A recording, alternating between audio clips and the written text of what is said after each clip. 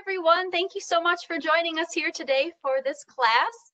My name is Katie Earle, and I'm the coordinator of the University Express program, and I work for the Erie County Department of Senior Services. I'm joined here virtually today with Ryan Gadzo. I would like to thank the sponsors of our University Express program. It's our Department of Senior Services, Blue Cross Blue Shield of Western New York, Excelsior Orthopedics, and Wegmans because they help make this program possible. And we want to let you know that Senior Services is there for you. So if you have questions about services, supports, or benefits, please give us a call. We'll be happy to help you however we can. Our general phone number is 716-858-8526. Without further ado, let's learn about the star of our show today. Ryan Gadzo currently serves as the research analyst for the Erie County Department of Senior Services. He has both a bachelor's and master's degree from Buffalo State College in political science and public administration, respectively. Ryan is a fantasy sports enthusiast and Bills season ticket holder for over 5 years. He will combine his love of research and sports in this engaging presentation. I will turn it over to Ryan and we will learn from him. Thank you, Katie. Yeah, like Katie said, my name is Ryan. I work in the Program Development and Evaluation Unit for Erie County Department of Senior Services as the research analyst. If any of you have attended my sessions, it's a lot of information and I do speak very quickly. I'm going to try to slow down as we are recording today. So this is just going to be an overview of some famous sports figures from baseball, basketball, football, and hockey that have grown up right here in our own backyard in the 716. So I'm just going to go through. I'm not claiming to be an expert at any one of these people's lives. I just wanted some fun facts and overviews of their careers and just some stuff to talk about. So first and foremost, our first sports figure is Ron Jaworski. Ron Jaworski was born in Lackawanna on March 23rd in 1951. He played his high school football at Lackawanna High School. During that time, he was nicknamed Rifle Ron, or the Polish Rifle. During his senior year of high school, Ron Jaworski turned down an MLB contract with the Cardinals to attend Youngstown State to play football. Ron Jaworski was drafted by the Los Angeles Rams in the second round of the 1973 draft. The funny thing about that is most people remembered Ron Jaworski as a Philadelphia Eagle. In 1977, the Eagles and Los Angeles Rams traded players illegally because at that time there was no free agency. It was all contracts and no contracts. So actually, Ron Jaworski and the tight end pro Charles Young were traded for each other, even though both were under contract. But the league turned a blind eye, and Ron Jaworski ended up a Philadelphia Eagle. Ron Jaworski would go on to play for the Eagles from 1977 to 1986 and would be voted to the Pro Bowl in 1980, along with winning the NFC Player of the Year and the Burt Bell Award. After his time in Philadelphia, he'd be to play as the backup for the Miami Dolphins and Kansas City Chiefs, where he would retire. After retiring, Ron Jaworski became a broadcaster and analyst for ESPN, where he got the nickname Jaws, and he was there until 2017. Since retiring in 1990, Ron Jaworski has also been very involved in the Arena Football League in various capacities. Ron Jaworski was the owner of the Philadelphia Soul, Albany Empire, and Atlantic City Blackjacks, as well as was the chairman of the executive committee for the league. Now that he is no longer on ESPN and broadcasting, he is managing and supervising golf courses throughout New Jersey, Pennsylvania, and Virginia. Our next person from the 716, who's a famous sports figure, is none other than James Starks. James Starks was born in Niagara Falls on February 25th, 1986. James attended Niagara Falls High School and ran for 1,048 yards and threw for over 600 yards in his senior season. Fortunately for all the rest of college football. The only scholarship he received was to the University at Buffalo. During his 3 seasons, James Stark rushed for 340 yards and scored over 40 touchdowns, including back-to-back 1,000-yard seasons. Unfortunately, a shoulder injury kept him playing his senior season. That probably also led to this. Drafted by the Green Bay Packers in the 6th round of the 2010 NFL Draft. Probably that senior season maybe cost him some draft roundage there and being going higher. But during his rookie season playing for the Green Bay Packers, he was able to set the rookie playoff game rushing record against the Philadelphia Eagles. That was he rushed for over 123 yards during that game. Later that season, he would go on to win the Super Bowl 45 as a Green Bay Packer. That was Aaron Rodgers' also only Super Bowl win.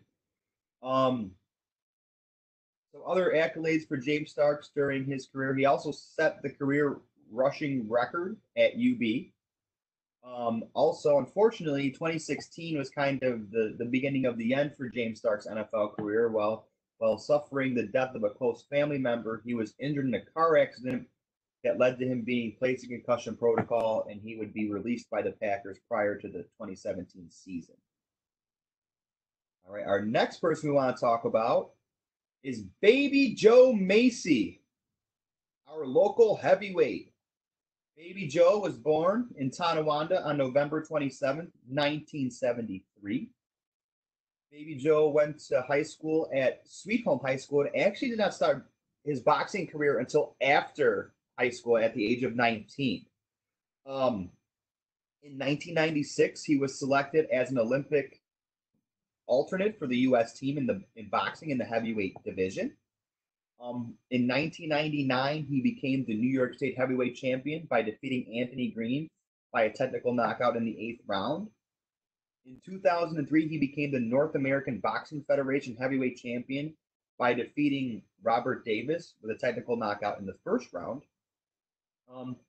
After battling injuries and overcoming them in 2004, in 2007, Baby Joe became the World Boxing Council's United States National Boxing Committee heavyweight champion by defeating Shannon Miller with a technical knockout in the 1st round. Just a little background about that injury. It was believed that Baby Joe did suffer a subdural hematoma while fighting Vasily Yurov. He was knocked down twice, but ended up winning that fight by decision at the end of it. During this time, he had to go to different states to be sanctioned because Nevada at the time after his injury would not sanction him to fight. So he had to kind of go through all these tests and go to different states in order to be re-sanctioned, which came in his reinstatement came in 2006. After retiring in 2008, he attempted a New York State Senate run to fill the seat vacancy left by Mary Lou Rath. He did secure the Democratic nomination for the seat, but was defeated by Michael Rasenhofer. Over his career, Baby Joe Macy went 36-0 professionally, winning 29 fights by the way of knockout and 7 by the way of decision. In 2018, he was inducted into the Sports Hall of Fame and also the New York State Boxing Hall of Fame, and he currently works now for Abbott Medical as a medical supply salesman. The next athlete we're going to talk about may be one of the most polarizing athletes in sports history, especially in terms of basketball. We're going to talk about the much hated or much loved Christian Laettner. Christian Laettner was born in Angola on August 17th, 1969. He attended Nichols High School in the city of Buffalo, playing basketball. During his years, he scored over 2,000 points, setting the record for the school in terms of point scoring, and they ended up winning back-to-back state titles. After playing at Nichols, he would attend Duke, also winning back-to-back national championships. He was named the NCAA Player of the Year in 1992. He was named the ACC Player of the Year twice in 1991 and 1992. He was a first team All American in 1992, as well as ACC Player of the Year in 1991. And there's a bunch of other basketball awards that were in it that I didn't want to get down into the minutia about. What was funny was between drafted and being and playing college, he was actually the only collegiate athlete selected to the 1992 Dream Team that represented the USA at the Summer Olympics. So while he was doing that, he was actually drafted third overall by the Timberwolves in 1992. During that season, he would go on to make the All NBA rookie team, as well as become a one-time NBA All-Star in 1997. Unfortunately, Christian Laettner's basketball career was not nearly as good as his college career. He would go on to play for 6 NBA teams in total, and none of them for more than 3 seasons. He ended up playing for the Miami Heat, Minnesota Timberwolves, Wizards, Atlanta Hawks, Detroit Pistons, and the Dallas Mavericks. One thing, though, is 32, has been retired by Duke, and like I said, has gone on to be one of the most controversial sports figures in history. Also, locally, he does hold Christian Laettner basketball camp at Nichols every summer. All right, so now we're switch over to some older athletes who came before my time, and the first one we're going to talk about is Warren Spahn. Warren Spahn was born in Buffalo on April 23rd, 1923. He enlisted in the U.S. Army after the minor league baseball season in 1942. He returned to the major leagues after World War II at the age of 25. One thing that a lot of people don't know about Warren Spahn is during his time serving in the Army, he received not only service with distinction, but also a Purple Heart for action that he saw both at the Battle of the Bulge and the Ludendorff Bridge as a combat engineer, and was also received a battlefield commission for his engagement in combat. Once he returned to the he pitched left-handed and played for the Boston and Milwaukee Braves for all but one of his 20-plus seasons. During his time, he would go on to be named a 17-time All-Star, won the Cy Young and World Series in 1957, was the NL leader in ERA, which is earned runs against, as the lowest pitcher 3 times. He was the NL leader in strikeouts 4. He was also the NL leader in wins 8 times throughout his career. He would go on to throw 2 no-hitters and notch 13 20-win seasons. He was named to the MLB's All-Century team as when inducted into the Baseball Hall of Fame in 1973. He ranks 6th all-time in wins behind Cy Young, Walter Johnson, Grover Cleveland Alexander, Christy Mathewson, and Pud Galvin. Many believe that he would be 3rd all-time in wins if he did not choose his country in World War II. And his number 21 has been retired by the Atlanta Braves. And lastly, he ranks 2nd all times for home runs by pitchers with 35, and 1st in the National League history with 35. The league leader has 37. I can't remember his name off the top of my head. Sticking to baseball and athletes who were born before I was alive, the next person we're going to talk about is Sal McGill. He was born in Niagara Falls on April 26, 1917. One thing about Sam McGill is he broke into the Major League Baseball in 1945, but actually jumped into the Mexican League prior to the 1946 season. Because of this jump into the Mexican League, Lee was banned from the MLB until 1949 and chose to return to the New York Giants in 1950. He earned the nickname Sal the Barber because he liked to throw high and inside to back batters off the plate, which means the pitch was coming right about their chin level. Upon returning to the league in 1950 with the New York Giants, he would win the World Series in 1954. He was named a two-time All-Star, was the NL ERA leader in 1950, and had the most National League wins in 1951, and even pitched a no-hitter in 1956. And one thing they cannot take away from Sal is he is the only player to play for the Brooklyn Dodgers, New York Giants, and New York Yankees. The next athlete we're going to talk about is Buffalo Bob Lanier. Bob was born in Buffalo on September 10th, 1948. He attended Bennett High School, where he played basketball and would go on to be named to the All-City team his junior year and the All-Western New York State team in his senior year. Bob was rejected by Canisius College due to his grades being too low, and even after being recruited by over 100 schools to play basketball, he chose St. Bonaventure so his parents could watch him play. As a sophomore in college, he helped the Bonnies to an undefeated regular season in 1968 and 1969. And in his senior season, he would help the Bonnies to an NCAA Final Four berth, but they lost in that Final Four game after he injured his knee in the previous game. His number, 31, has been retired by St. Bonaventure University.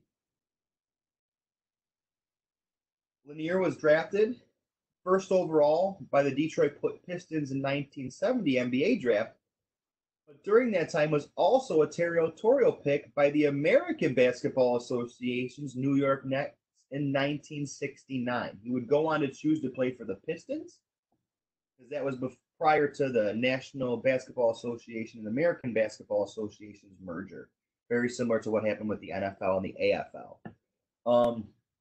He would go on to make the NBA All-Rookie team in 1971, be an 8-time NBA All-Star, and have his number 18 retired by both the Pistons, or number 16 retired by both the Pistons and the Bucks.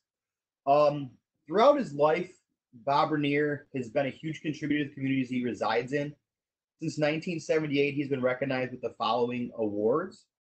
In 1978, he was selected by the Professional Basketball Writers Association as a recipient of the J. Walter Kennedy Award for Outstanding Community Service. In 1981, he won the YMCA organization Jackie Robinson Award, which is given for service to youth, citizenship, and leadership. In 1984, he was awarded the Oscar Robertson Award, as well as an inducted Oscar Robertson Award. In 1991, he was inducted into the Greater Buffalo Sports Hall of Fame. In 1992, Lanier was enshrined in the Naismith Basketball Hall of Fame. In 2000, Lanier was the recipient of the Congressional Horizon and Leadership Award, presented by the Joint Leadership Commission of the United States Congress and the Board of Directors of the Congressional Award Foundation, which is presented to individuals who have made an exceptional impact on the lives of young American people. In 2006, Lanier was inducted to the College Basketball Hall of Fame. In 2007, Lanier received the National Civil Rights Museum Sports Legacy Award. He was awarded for his significant contribution to civil and human rights internationally in the spirit of Dr. Martin Luther King Jr.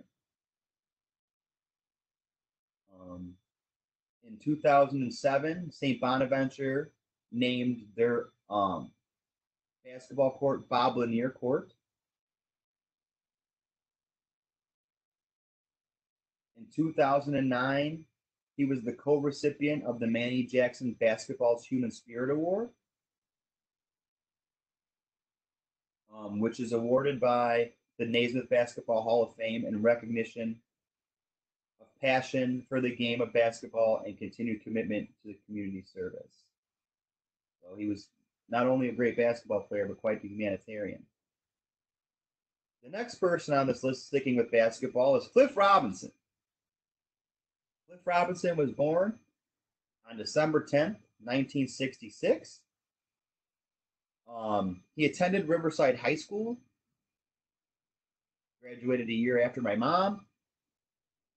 He went to the University of Connecticut and played 4 seasons there. In his senior season, UConn would go on to win the NI team tournament, and he was named to the all-tournament team.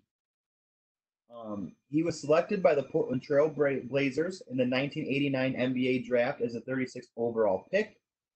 He would play 8 seasons for the team, making the playoffs in every one, and even making it to the NBA Finals in 1990 and 1992. He was named the NBA Sixth Man of the Year in 1993 and would be named an All-Star in 1994. He would go on to have an Ironman consecutive game streak of 461 games in his career, and he was a contestant on the 28th season of the CBS show Survivor, coming in 14th place. And in 2007, UConn retired his number 00. The next person we're going to talk about is hockey player Patrick Kane. Funny fact is, me and Patrick Kane share the same birthday. He was born on November 19th, 1988 in Buffalo, and I was born November 19th, 1990 in Buffalo.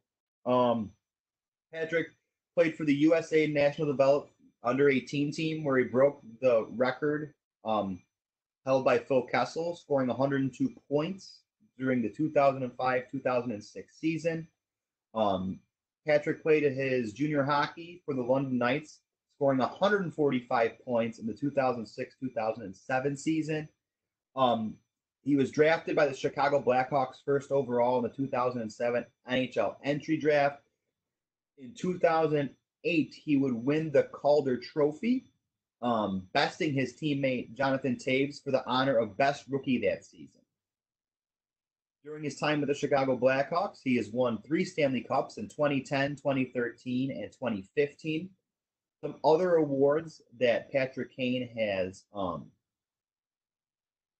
over the years. He won the Conn Smythe Award in 2013 as the MVP of the playoffs. In 2016, he won the Art Ross Award because he was the league points leader, the Hart Memorial Award as most valuable player to their team, and the Ted Lindsay Award, which is the most outstanding player, which is voted upon by the NHL Players Association. So all the players voted him the most outstanding player that season. On January 19th, this year, 2020, Patrick Kane became the youngest American player to reach 1,000 points, joining former Blackhawks Stan Mikita, Bobby Hall, and Dennis Savard. Up until last year, Patrick Kane actually spent his off seasons in Hamburg in a house that he built for him and his parents, but that recently sold. That's that on Patrick Kane. Also, they're a huge Imperial Pizza enthusiast. Our next person is going to be Nick Foligno, the more accomplished but non-saber playing Foligno brothers. Nick was born in Buffalo on October 31st, 1987. His father is former Buffalo Sabres Mike Foligno.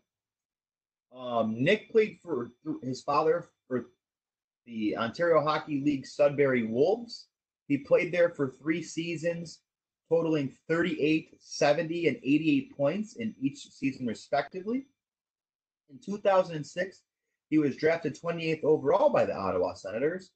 He would play for the team until 2012, when he was traded to the Columbus Blue Jackets for Mark Mathot. He was selected to his only NHL All-Star game in 2015. He was awarded the Mark Messier Leadership Award for as a superior leader on a team and contributing member of society.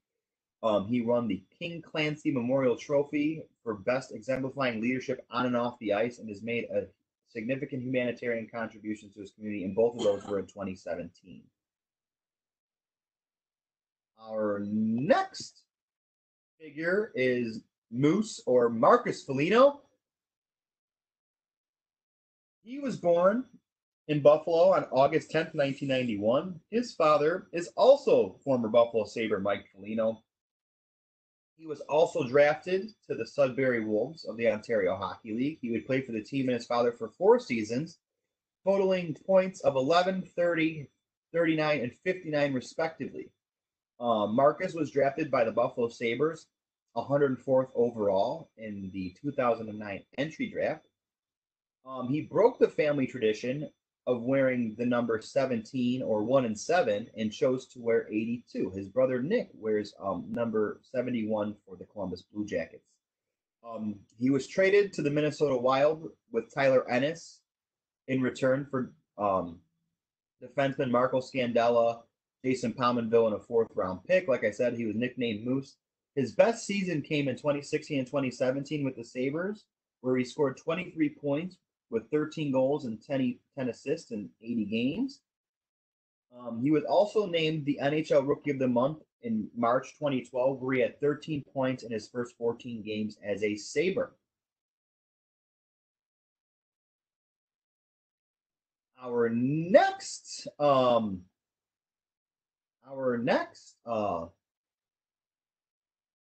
athlete is going to be Rob Gronkowski, which, since the making of this presentation, is now unretired from the the NFL.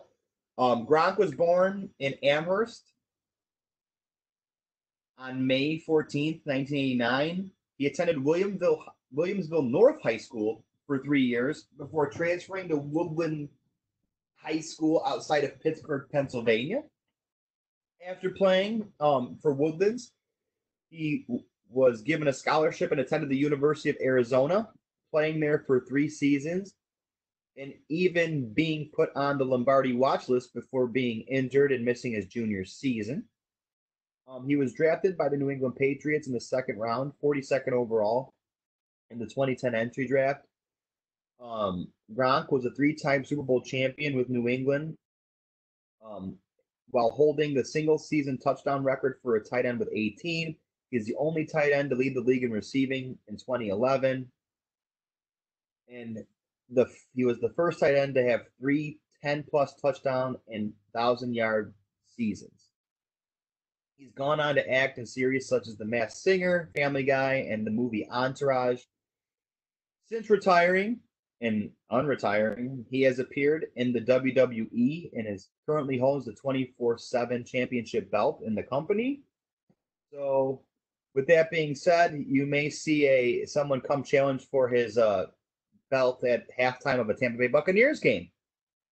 And our last athlete from Western New York, is Daryl, also Moose Johnston. Daryl Johnston was born in Youngstown on February 10th, 1966. He attended Newport High School and was named Western New York Player of the Year in 1983. And with Newport, they would win their division in football in 1984. After graduating from Newport, he played football as a fullback for Syracuse University and went on to be named to the All Big East team in 1987 and be named an All-American in 1988. After leaving college, he was drafted by the Dallas Cowboys in the second round, 39th overall in the 1989 NFL entry draft. He played in 147 consecutive games while scoring 22 touchdowns and being named the first fullback to the Pro Bowl in 1993 and 1994. The NFL actually added the fullback position to the Pro Bowl roster because of the production of Moose Johnston. There was never a position on the Pro Bowl teams for fullback, and he kind of revolutionized the position, paving the ways for some of the bigger fullbacks we've seen throughout the late 90s, early 2000s, like Mike Allstott, and some of those bigger guys who kind of really revolutionized the game as pass catchers and actual running backs instead of just blockers. Unfortunately, he was part of 3 Super Bowl winning teams with the Dallas Cowboys, beating the Bills in 1992 and 1993, but also winning one in 1995. But that is pretty much it. I just wanted to give credit to Wikipedia for giving me some of the stats and things that came out for this. And I'd also like to thank everyone who watches the video and Miss Earl for putting on such a great program. Well, thank you, Ryan. Thank you for your time, your research, and your passion. You're very I welcome. hope that we have a part 2 coming at some point. Everybody, thank you for your time. Thank you for watching. We're trying to make more programs available to you online. So even though we can't connect in the classroom, we can connect virtually. So I hope everyone stays safe, stay well, and we'll see you next time.